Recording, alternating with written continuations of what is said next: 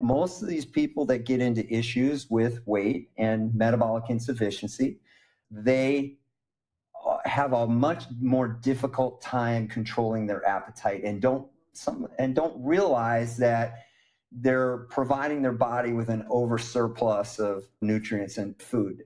And they may even develop certain addictions, right, to sugar, to chocolate, satiating type of foods that they don't realize that what they've developed a behavior to. And I think that's where this all comes into an interesting place here. We can, if we look at it as when people get into these states of nutrient surplus and their eating habits change and they don't really see it, they don't realize it because it's become a behavior that they can't control. And in fact, it's actually signaled into the brain where these in specific in the hypothalamus and the POMC neurons, it's an area of where this signaling takes place to control basically appetite. And what happens is the behavior is set. And so what does that mean? It means not only as the cell signaling changed based on what we would call an mTOR state, where the cell is constantly activated and promoting this behavior, but it's also it's setting off other pathways of influencing dopamine expression and dopamine for gratification for what they've done, and that has to do with connections in the hypothalamus and so forth, and so they're in this pattern basically. And so what's really interesting is, and I started noticing through before GLP-1s became a weekly, once a week thing, we were using GLP-1s that we were dosing like twice a day. Then we got into the ones we were dosing every day. And that's kind of where we were in that phase of like using a lot of liraglutide. And we learned a lot years and years ago on these influences of where we could get people to this. So when you introduce this, this exogenous source of a GLP-1, and let's say we use some higher doses of it initially to influence that pathway in the brain to turn off the appetite. And basically what are we doing? We're changing the state of that cell. We're taking that mTOR state and turning it off and creating an AMPK state. AMPK being catabolism, mTOR being anabolism. And so it's a switch that we're turning off that has allows other cell signaling processes to occur, and that has to do with the melanocortin receptor 4 and its influence on decreasing appetite. And so what happens is the GLP-1 process kind of turns off that appetite seeking behavior. And that allows, in combination with decreasing appetite, it allows also the metabolic aspects of what it does for efficiency, which we may get into or may not here, and what it does for the cell and improving fat oxidation, AMPK in the cell, the things that it does to improve efficiencies to utilize your own fat, improve the flexibility of the cell and the efficiency to start losing weight. Because what is losing weight? Losing weight's a side effect of cell efficiency. Mm-hmm.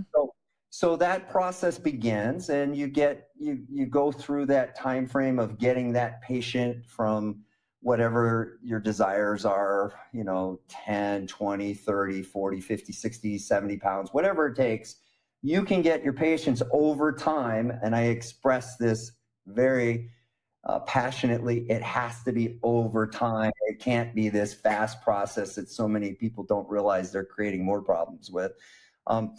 But you take your time with this, many, many, many months, up to a year, year and a half, whatever it takes, depending on the patient. And once you kind of reach those states, you can start backing down on this GLP-1. And what happens? So what happens is you have patients, and I learned this from my patients. This was incredible, actually, and then I can correlate it with the research. I started seeing a certain subset of patients that were saying, hey, Dr. Seeds, I'm going down on my dosing, like you said, because there's so many other benefits, right, that these GLP-1s have with the immune system, with bone, with bone morphology and muscle activation and muscle growth and brain activity and you name it, kidney function. There's so many other things that the GLP-1s play a really significant role in. And so patients, we typically will go down to this using a very small but effective dose that we feel we're making those strides with. And when those patients start backing down, so we got some of our patients that were saying, hey, I had this desire to want to start eating. I thought, oh my gosh, here comes my appetite. How am I going to be able to handle this? And what we were learning were that the patients were teaching themselves new behaviors. They were taking advantage and brilliant in their own accord, They were developing a new behavior, saying, well, gosh, I recognize now that I'm hungry. I recognize that I could go eat this, but I'm going to choose not to.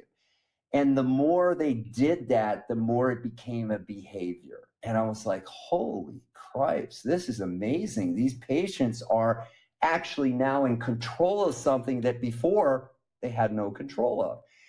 And in fact, that went a step further because you had patients that were saying, well, gosh, if I can do this, maybe I can, jump into a new hobby, or maybe I can learn something new and retain it better. And so I started seeing some of these incredible changes where people took on new activities, new learning behaviors, and they were very successful.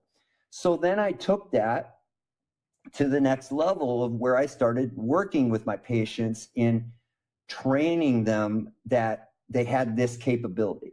And that was the hardest part, was to learn the art of giving your patients that knowledge that, hey, guess what? You have this new capability that if you decide to take advantage of it, it's not easy. It's like anything you do, right? You go out and you lift weights, you want to get stronger, you want to get more performance oriented.